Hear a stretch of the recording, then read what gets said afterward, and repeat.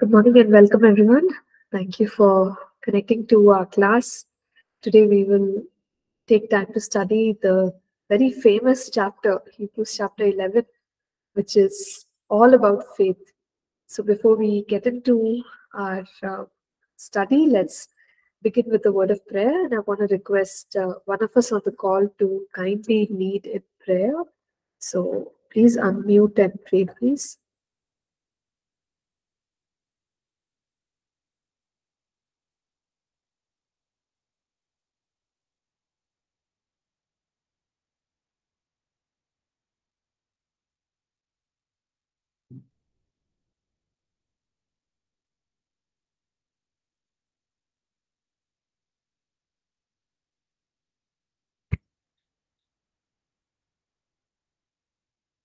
Okay, who would like to?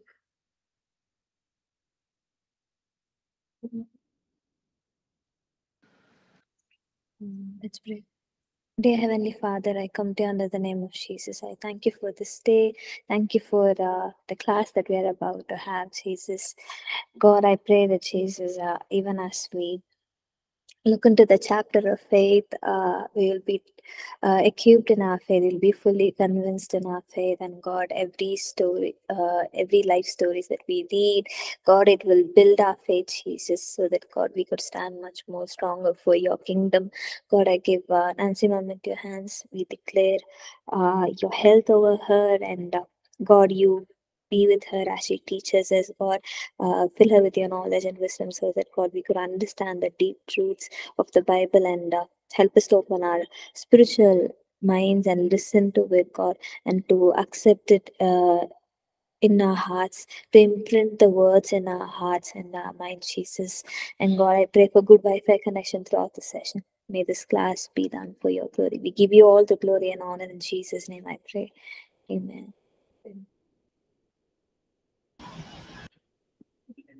Amen. Thank you, Jafina. Let's get straight into Hebrews chapter 11. We are going to read portions of it, and then, I'll quickly go ahead and explain them to us. So Hebrews chapter 11, verses 1 to 4.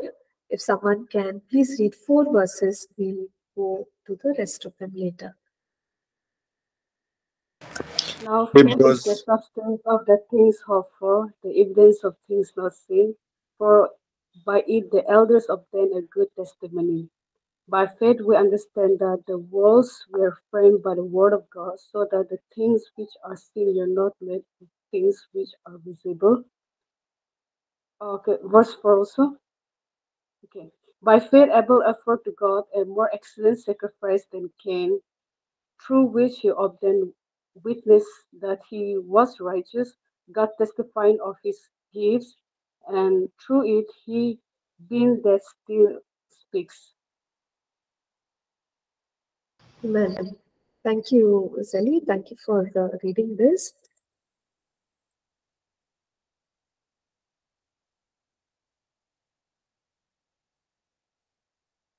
All right.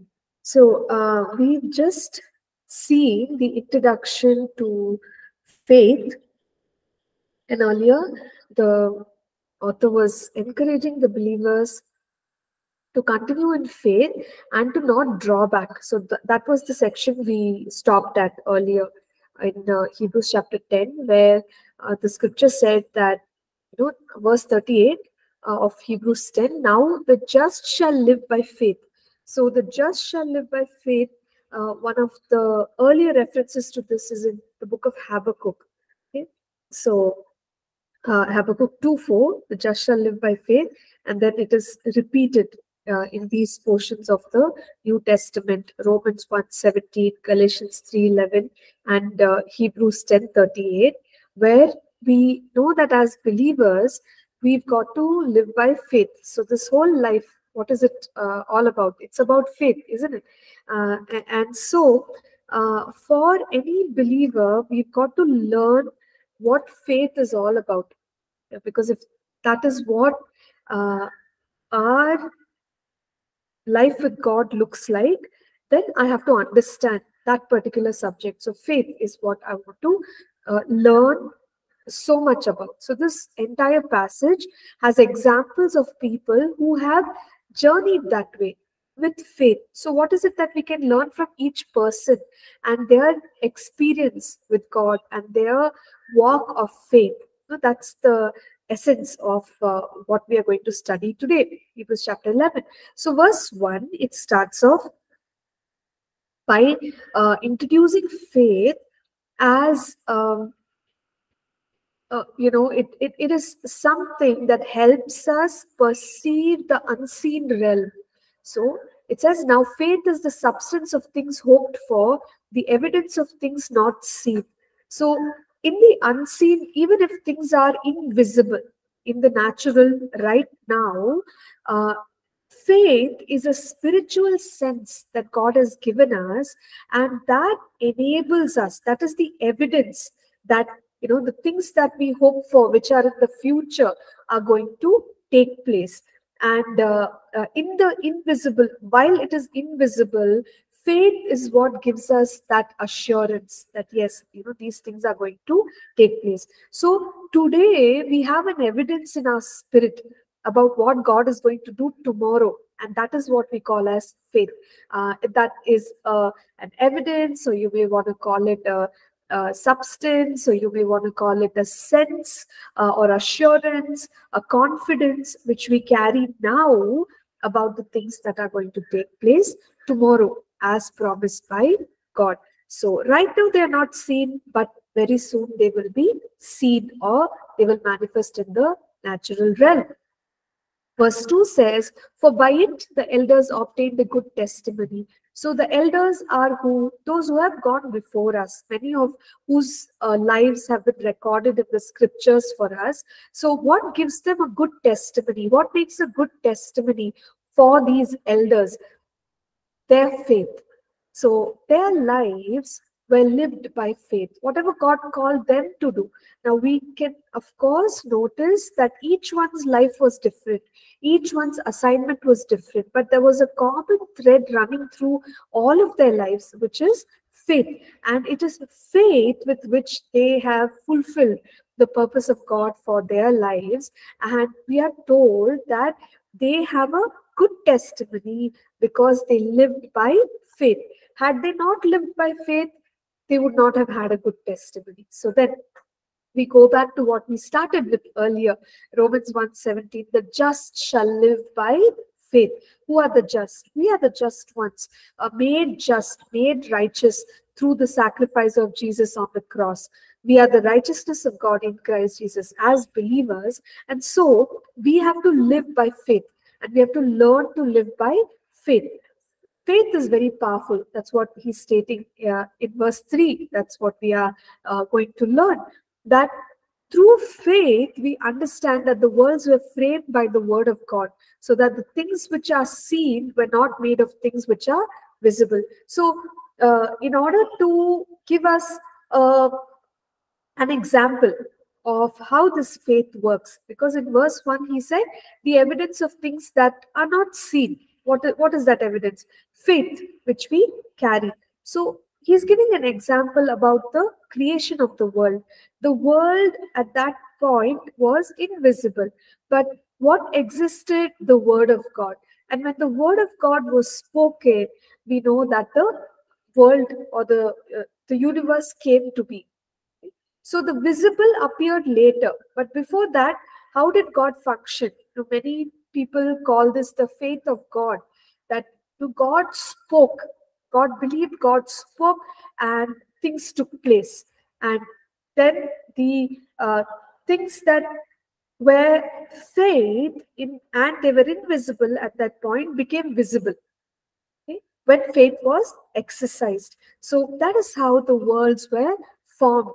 And we understand that this is the manner in which this is the law that God has in place, that while things may be invisible, when we exercise faith, those things which God has promised, those things which we hope for, they will become visible.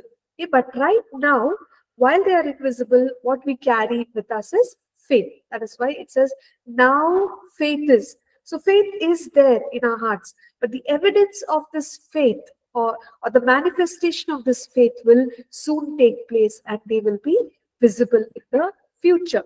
So who are some such people who have held on to that assurance, that evidence, that substance, and trusted God for the promises to manifest later in their lives? A list is given for us over here, and we are going to look at various people's lives. So we read verse 4 as well, which is about Abel. Now, Abel, there's not much said about Abel in the scriptures. We only observe that he, together with his brother, made an offering to God. And the lives of these two people, Abel and Cain, when we look at it, we see that Abel, his sacrifice was accepted, whereas Cain's sacrifice was not accepted.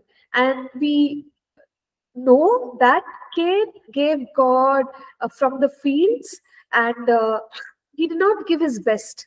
Okay, he just gave him whatever, anything. But Abel made the sacrifice of animals, and Abel's sacrifice was accepted. So then we have this question about why is it that God accepted Abel's sacrifice and left out Cain's sacrifice. So Hebrews chapter 11 verse 4 has the explanation. Basically, the reason for why Abel's sacrifice was accepted is faith. So it's not even the quality of the sacrifice. We recall that example in the Gospels, right, where there's a widow. She offers only 2 coins, whereas a rich person who may be offering way more. But God was pleased with the attitude and the heart of this widow who gave so little. So it was not really the quantity or the quality, of the material which was being offered, as much as it was the heart with which it was being offered. So here again, between Cain and Abel, what God noticed was Abel's faith. Okay, and that is why Abel is listed here in the men of God, the women of God who lived by faith. Isn't it beautiful that there's only one recorded sacrifice of Abel, and that is now pointed out in Hebrews chapter 11 when God wants to talk about faith. So it was so precious to God that though we don't read many other things about Abel's life, God is still speaking of one sacrifice that was made by this man. The reason why God was impressed is because of the faith with which he made that sacrifice. And that is very encouraging for us. Let me read that verse one more time. It says, by faith Abel offered to God a more excellent sacrifice than Cain, through which he obtained witness that he was righteous, God testifying of his gifts, and through it he, being dead, still speaks. So God was blessed by his gift, and he obtained a witness, like how we said earlier, those who walk by faith obtained a good testimony. Here Abel, he obtained a witness that he was righteous, and God testifying of his gifts. Okay, God accepted his gifts. It also says, though he is dead, his gift still speaks. So it's very, very powerful. Abel, his one sacrifice is being spoken of by God, because the element there is faith. Now today you and I, we do so many things for God, but the question is, how are we doing it? Even if we did one thing, but we did it by faith, it stays with God. That, oh, okay, my child, my son, my daughter, they did this, but I can see their heart of faith behind what they are doing. And notice, Abel is gone. It was a very unfortunate thing that he got, killed by his brother because of jealousy. But what does the Bible say? It says that though he is dead, his work, his sacrifice still speaks. So we can move on, into eternity. Because all of us, as we've read in Hebrews chapter 9, verse 27, for it is appointed for man to die once, after which is judgment.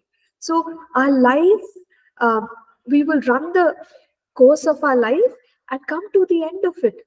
But even when people are dead and gone, works of faith still speak. Okay, there are many works of faith. Maybe there are songs that people wrote by faith. There are ministries people started by faith. There are books which were written by faith. We can trace back things like that, or our own loved ones, decisions that our parents made, or prayers that were made, choices of faith. People may be gone, but the works of faith continue to have an impact, okay, for God. And that's the reality. And that's what we learn from the life of Abel, that his sacrifice was accepted because there was faith attached. And even one deed done by faith impresses God. Not just a bunch of things that we do. And also the third thing we see is that a work of faith speaks and continues to cause an impact, and that itself encourages us to be people of faith. So that is something we learn from the life of Abel. Let's move forward and let's look at verses 5 and 6. Could somebody kindly read these two verses?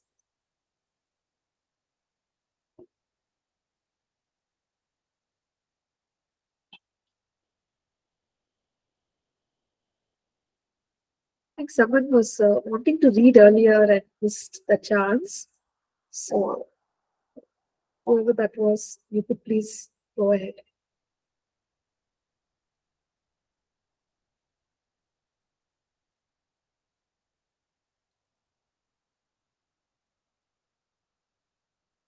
Verse 5 and 6. By faith, Enoch was taken away so that he did not see death and was not found because God had taken him.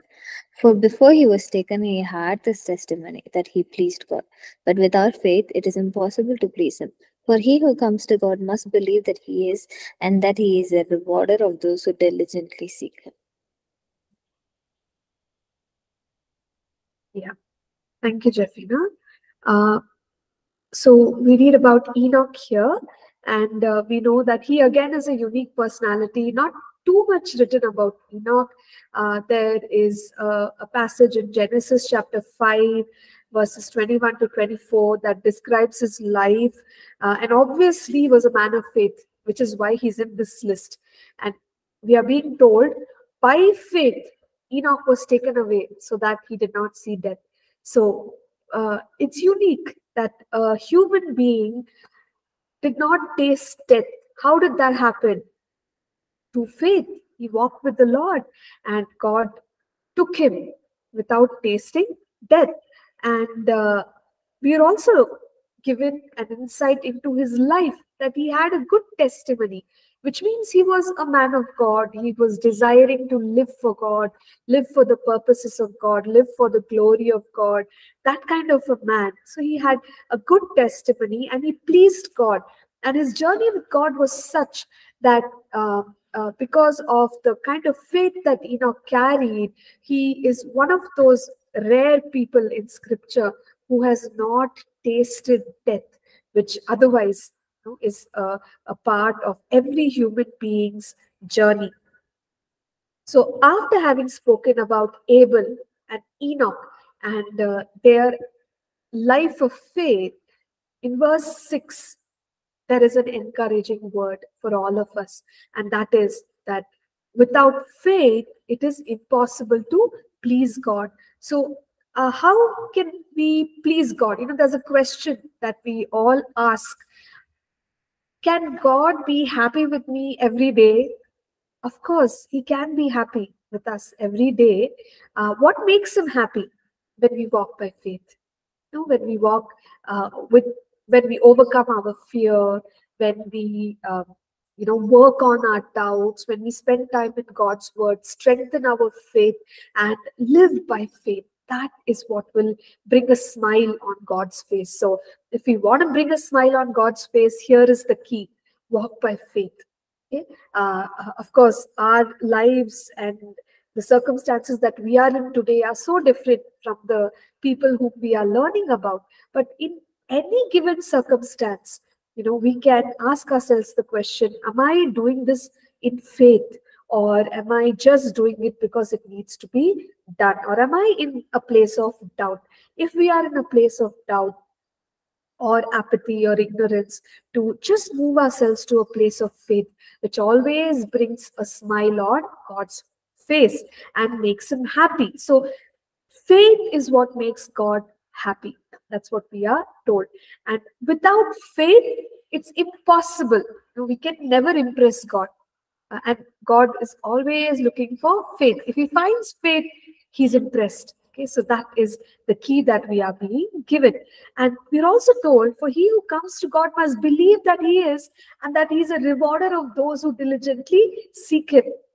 So that again is a very beautiful scripture that encourages us about God's faithfulness.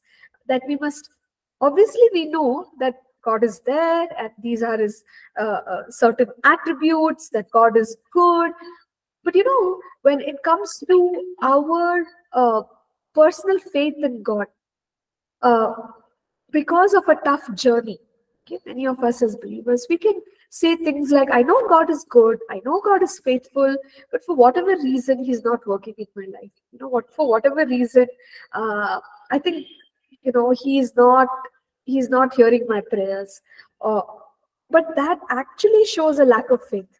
We are saying that we believe in God, we believe that God is good, and we believe that God is faithful. But he's probably busy with everyone else's life. So, okay, let him be. But I will be faithful. That's a very self-righteous attitude. Whereas when we really believe in God and we are walking by faith, we will also be rejoicing, because there's a very real hope that if I am in faith, I am going to see the fruit of that. If I am walking by faith, I'm going to enjoy the rewards of faith, the blessings of faith. And so that is true faith, like a child, where there is an expectation that I am doing what God is requiring of me, and there is going to be a reward. But if we don't have that attitude, and when we are saying, yeah, God is good, but it's going to be like this, it's always going to be hard. I don't think, and I'm not even seeking. I've heard people say this: seek the face of God, but don't seek his hand. So we have to be so deep and so strong in God that we're always looking at him and his attributes and all, but we don't want any blessings from him. Like if he doesn't bless us also, it's okay. But the beauty is that the God we serve, when the face comes, the hat also comes, isn't it? It's part of the same person. And so the blessings of God are also very real, and he's a God who blesses. So when we stand in faith, we are going to see his blessings. And that assurance as believers, we need to carry. And that gives us great joy to know that truly he's a God who is a rewarder of those who diligently seek him. So when I am seeking God, the efforts that I'm making to know his word, to be in his presence, to walk by faith, I'm going to see the fruit. I'm going to see the result. It keeps us happy. Faith pleases God, but faith also does a work in us that causes us to rejoice. Now, let's move on. Let's look at a few other people. Verse 7 talks about Noah. Could someone kindly read about Noah from verse 7?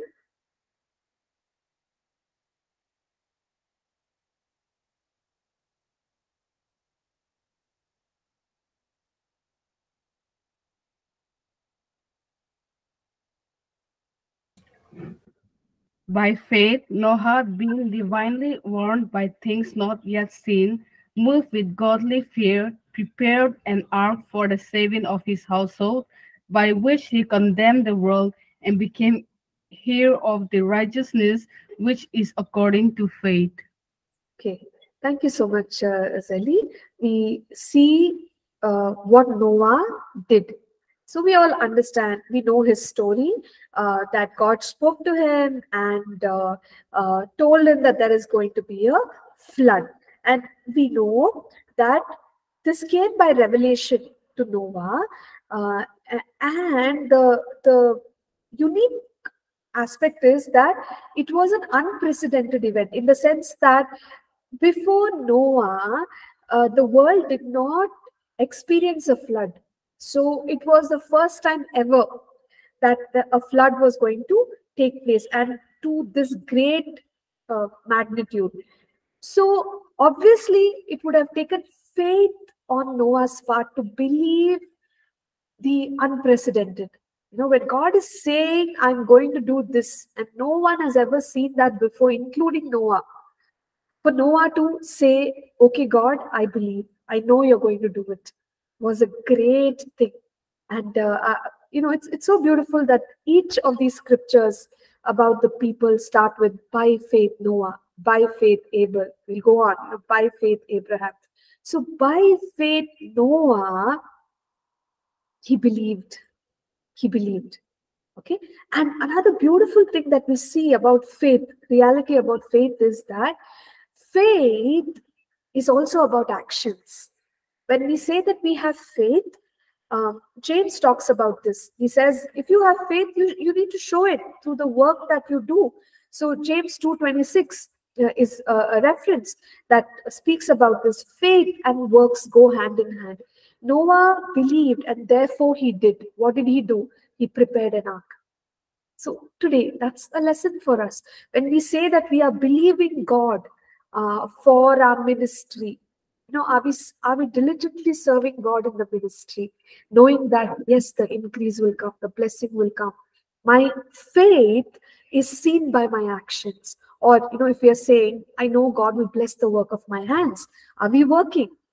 Because then we are showing that we are believing God that He is going to bless the work of our hands. Or it can be anything else, that we are believing God for something, and work has to be a part of that, because it's simply showing that we believe. And that's the example of Noah. He first of all believed something so amazing, and it takes courage to believe God like that. Secondly, he did something because he believed. And thirdly, we notice that scripture says, by what he did, he condemned the world and became heir of the righteousness which is according to faith. So, do we see Noah going ahead and condemning people and saying, if you don't believe, you'll go to hell, you'll go to hell, you are not believing that God is going to send a flood? We don't read about Noah doing things like that. But when Noah obeyed God and he started building the ark, God spoke to him and said, okay, you build the ark. Noah's obedience, okay, automatically what it could have done is, it could have brought conviction in the hearts of people who saw him. They would have looked at Noah and said, why is this man so convinced? Why is he so assured? And how come he's doing these things? And the actions of Noah would have spoken in people's hearts and brought conviction. So that is the kind of contemplation that we are looking at right now. So even when we are obeying God, it might happen that unbelievers around us or people who are walking in disobedience feel convicted by just our lives. They look at our lives and they go, if they are living like that, that's the right way to live. Maybe I'm missing something. I too should be living in that way. So the truth that we learn is that even a life of faith, let's say we don't speak words and we instruct people, or we preach at people, maybe we are not doing those things. Even when we don't do those things, a life of faith is good enough to point people to God. to point people to righteousness, and for people to be able to sense that, hey, there's something missing, and maybe, I should be like this person who is walking in faith towards their God. So a life of faith is a powerful life, and that's something we learn from the life of Noah. Okay, are you all with me? Are you all able to get what I'm saying? Okay, so please continue uh, being engaged. Let's look at verses 8 to 12. So I request another person. I think Zali and Jeffina have already read. Could another person please go ahead and read this passage, verses 8 to 12? By faith, Abraham obeyed when he was called to go out to the place which he would receive as an inheritance. And he went out, not knowing where he was going. By faith, he dwelt in the land of promise, as in a foreign country, dwelling in tents with Isaac and Jacob, the heirs with him of the same promise. For he waited for the city which has foundations, whose builder and maker is God. Okay, till 12, John. 12, Till please. By faith, Sarah herself also received strength to conceive seed, as she bore a child when she was past the age, because she judged him faithful who had promised. Therefore, from one man, and him as good as dead, were born as many as the stars of the sky in multitude, innumerable as the sand which is by the seashore. Thank you, John. So we've looked at Abel, Noah, now Abraham and Sarah. And as the scriptures are describing here, the example of Abraham teaches us obedience. Because here is a man that God spoke to. Here is a man that God promised a land as his inheritance.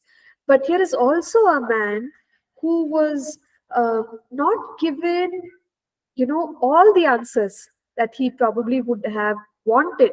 So being in a place where Abraham did not have all the answers, there's one thing we know he did, and that is he just obeyed God. He took God at his word and he went ahead. He left everything. He went forward with God, trusting that God would lead him on his journey. So he's an example of obedience, great obedience. He's an example of faith and trust.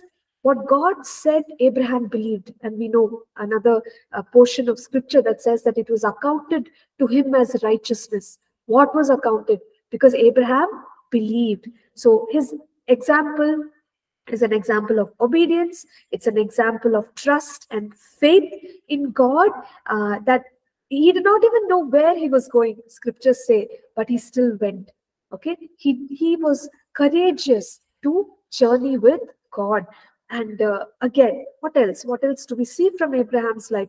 We notice from verse 9 and 10 that he dwelt in the land of promise as in a foreign country, dwelling in tents with Isaac and Jacob, the heirs with him of the same promise. Verse 10, for he waited for the city which has foundations, whose builder and maker is God. So we said, Abraham, a man of obedience, a man of faith and trust. Abraham, a man of patience. Okay, a man of patience. And this is already quite obvious when he trusted God for Isaac. Okay? But even beyond that, Abraham is trusting God for the inheritance that God had already spoken about. And it's interesting to note that his entire life is a journey towards that promise of the inheritance. And we are being told that in that journey, there were times when Isaac and Jacob were with Abraham. So you see, a part of the promise is fulfilled. His sons are there, right? His children are there. His descendants are there, and that part is being fulfilled. But another part where he has to see that promised land is not yet done. It's not yet done. So the journey is continuing, and Abraham's patience is still continuing. He already got the results through his patience for Isaac. But this time around, Abraham is waiting for that promised land. And there is a deeper insight being given to us in verse 10, where we are told that Abraham is waiting for a city which has foundations, whose builder and maker is God. So the picture we get is that Abraham probably had prophetic insight beyond that portion of physical land that God had told him he would receive. Right? What is that prophetic insight? He probably had that revelation that one day Christ would come, and redemption would come, and we will have eternal life. This builder and maker is God. The foundations of a city, the godly city. We talk about the heavenly Jerusalem, way beyond, way beyond. Okay, the earthly life that Abraham had, and it's amazing to think, how is it that people under the old covenant could have insight like this? How could they have revelation like this? It's the work of the Holy Spirit, right, in their lives. And Abraham is being seen as a man of obedience, a man of faith and trust, a man of patience. We could also say a man who received revelation from God because of his faithful walk with the Lord. And so beautiful that people could live like this and journey like this with God. And so this is Abraham's example for us. Okay, and Abraham, uh, if we go by what has been spoken to us, he remained a sojourner. A sojourner is a person who is traveling. He's on a pilgrimage and who is seeking a destination. And quite literally, Abraham did not receive that promised, the boundaries of the promised land and the way we would imagine in his lifetime he would walk into it. But we will see later on that Abraham started the journey, and the journey kept progressing as Isaac came into the picture, Jacob came into the picture, and then we see how God's people for 400 years they were slaves in Egypt, and then eventually you have a deliverer, Moses, showing up, and then the Joshua generation actually walking into the promised land. But Abraham started it, and Abraham. Through faith, that there's a place for a man to dream and have a vision. And Abraham was that man who dreamed with God, or dreamt with God, whatever is the right English. But he journeyed with God through faith, rejoicing that one day his descendants will have that portion of land. And that's the beautiful journey of Abraham. Now, coming to Sarah. Sarah also experienced the blessings of God and the promises of God in her life. And one of the highlights of Sarah's life is giving birth to Isaac. And how did that happen? It was an impossible thing, because scriptures very clearly tell us she was past the age. Past the age of what? Past the age of what she desired for, which is to have a child. And she was past the childbearing age. And we know it's an impossibility at Sarah's age to bear a child. And we know that she was around 90 years. Now tell me, if something like that happens, it'll be on YouTube, it'll be trending that, okay, there's a woman of this age who has born a child naturally. And God did the impossible in Sarah's life. And it's nothing, it's a big thing that has happened in history, that a woman of her age could bear a child. Now, how could the impossible happen? See how the scripture starts. By faith, Sarah. Same, by faith, Abel. By faith, Noah. By faith, Abraham. By faith, Sarah. So it's a story of faith. And by faith, we are told Sarah received strength to conceive seed. So whatever capacity was required to bear a child physically, Sarah got that. How could she get it? Faith made it happen for Sarah. And she was able to bear a child, even in her old age. And Sarah judged God's word faithful. Right? God as faithful, his promise as real. And that's also the testimony of Abraham. We said earlier, Abraham believed God, and that was counted to him for righteousness. Sarah believed God. Now, were they perfect? No. We talked about the steps of Abraham's faith, right? Like from Romans chapter 4. The faith journey which they made, they grew stronger in God. Okay, there were parts of their journey where they were immature, they were maybe you could say doubting. All of that is there as part of their journey. But eventually, their faith grew stronger and stronger and stronger, and they came to a place of assurance, and then they were able to receive the promise. So even in the case of Sarah, we read about how she initially laughed, right? When she was told, you're going to have a child, around this time, the scriptures say Sarah laughed. Okay. But look at the beauty of this. Once she learned to believe God, yeah, it's sounding crazy. And so she laughed. But when she learned to believe God, God gave her a son called Isaac. And what is the meaning of Isaac? Laughter. Okay. Her laughter of unbelief is turned into a laughter of faith that it can happen. God gave an Isaac, which is a laughter, into her life, which was the impossible made possible by faith. So by faith, Sarah made this journey of bearing a son. And he is the son of promise, through whom all the blessings came about. Right? So it's really beautiful that these two people God worked with and God worked through, and they became a testimony of faith for us. In verse 12, we are told, therefore, from one man, and him as good as dead, were born as many as the stars of the sky in multitude, innumerable as the sand which is by the seashore. So both Abraham and Sarah, if we do a case study, they are impossibilities are the reality of their lives. The man is very old. And here, verse 12, it says, a man, him as good as dead. He's too old. Okay, that's the impossibility. Sarah, too old. That's the impossibility. But you notice that God can rewrite a story. The impossibility can become a possibility. But what is the ingredient which is required to make the impossibility a possibility? By faith, Abraham. By faith, Sarah.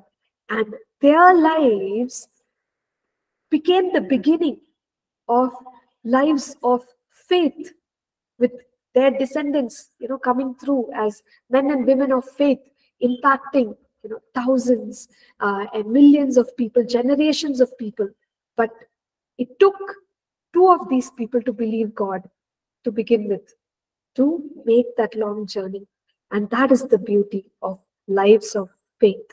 Okay, somebody got it started, and these two people, from their impossibility, God worked something miraculous. So come on, let's read. Let's read from verse 13 to verse 16. I want to request another one of our students here on the call to go ahead and read, please.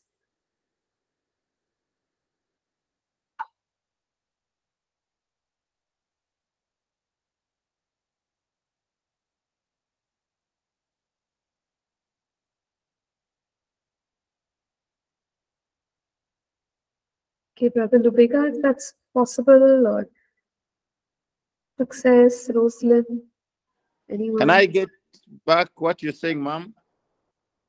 Yeah, I'm requesting you to read, brother, from Hebrews 11, verses 13 to 16. Verses 13 to 16.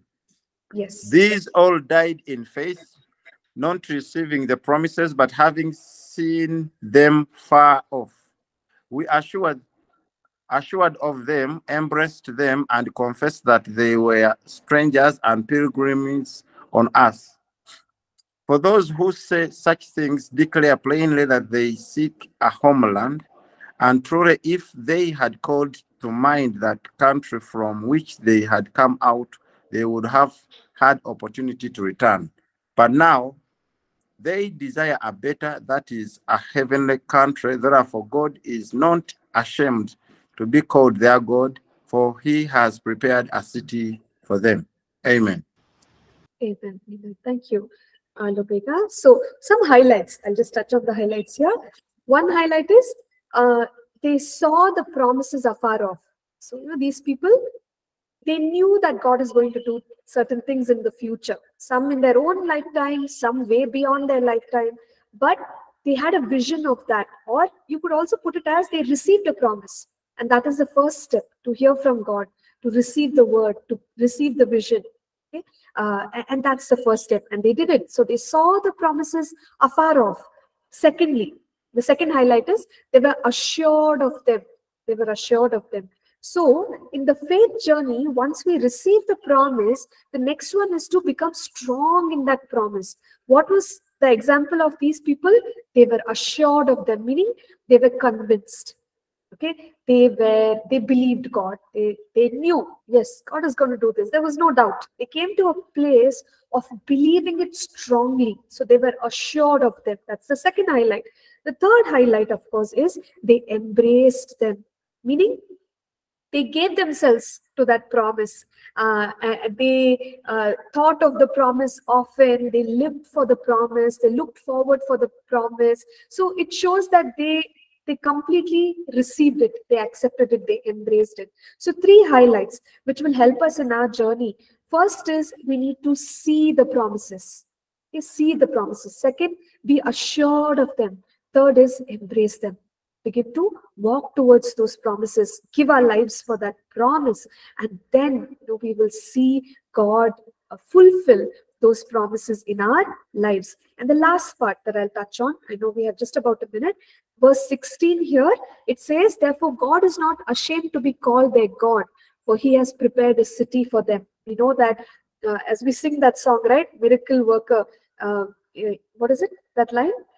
Even when we are not seeing his working, right? Like the line goes something like that. So Waymaker, God, miracle worker. yeah, correct, Escape. correct. I was mentioning that one line that says, while we are not seeing his working. How does it go, Jeffina? Even when I don't see it, you're working. Okay. Even when I don't see it, you're working. Okay, so that's the line. So when we embrace the promises, this is the reality that even when we are not seeing, right now, we feel like, oh, nothing is happening, but God is working on our behalf. Okay, that is one reality. Second reality, God is not ashamed to be called their God. Meaning, earlier we said, faith will put a smile on God's face. Second, faith makes God proud of us.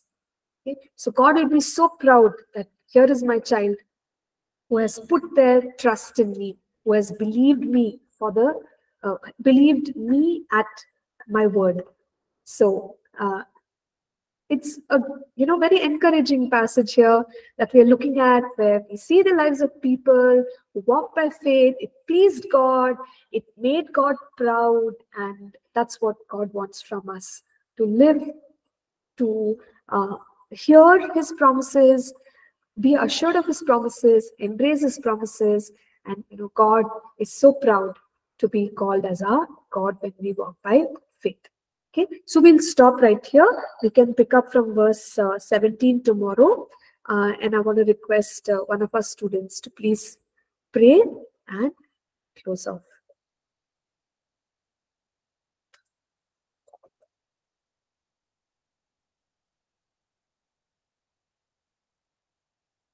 Yeah, anyone can pray.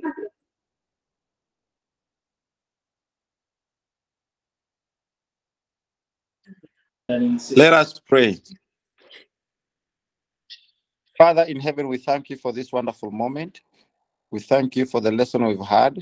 Lord, as we've been studying about the 11th chapter of the book of Hebrews as a wall of fame of faith, Lord, let us also be emulators. Let us also be doers and not only hearers of the word. We pray to bless the pastor who has been teaching us, bless everybody who has been on this call. In the name of Jesus Christ, let us meet next time in peace, but not in pieces. I do pray in the name of the Father, the Son, and the Holy Spirit, and everybody says, Amen. Amen. Amen. Thank you, brother. Thank you. God bless you. God bless you all. See you all tomorrow.